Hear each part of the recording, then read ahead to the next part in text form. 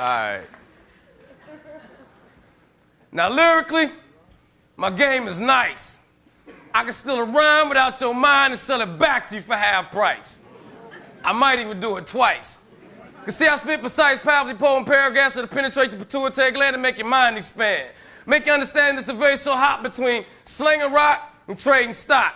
See, this basic economics. Buy low, sell high. Your price determines where demand meets supply. See, most of us don't want to admit it or even hear it, but see, being a drug dealer is the epitome of the entrepreneurial spirit.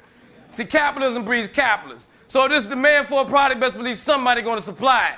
See, they got the right mind, just the wrong grind. Because see, really, even Eli Lilly sell drugs of all kinds. We don't have to worry about packing knives who's tapping their phone line because they got politics and public opinion on their side.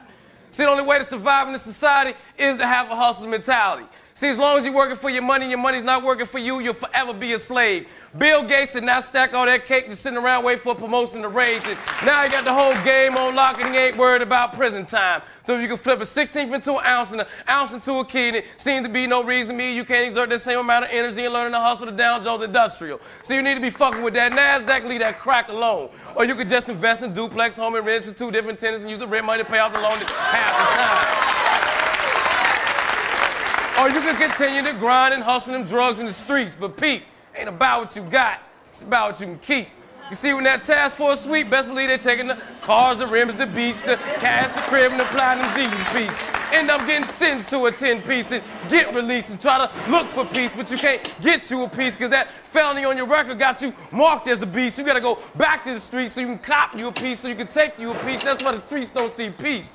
That just went into many vicious cycles to compromise the struggle. Now, understand we can't all do it like Dr. Heathcliff Huxtable, so don't stop hustling, just change your hustle. See, America is designed for to get rich. There's a $1,000,001 ways for to get paid off in this bitch, and most of them is legit. Just find the market you want to target, produce a service and or a product, and your revenues minus your expenses is going to equal your profits.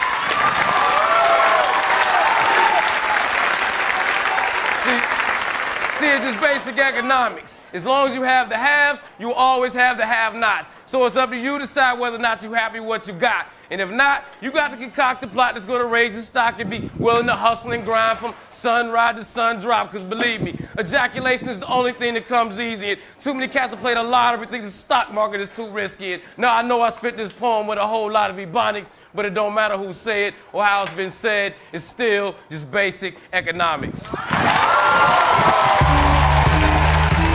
New York.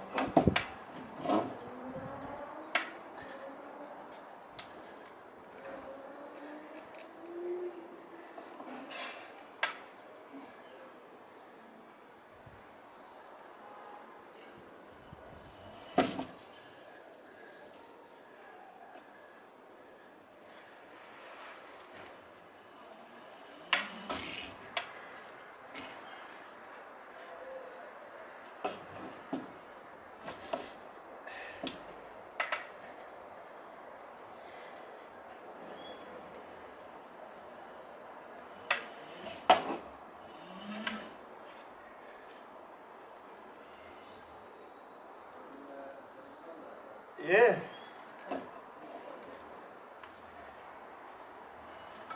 Hey.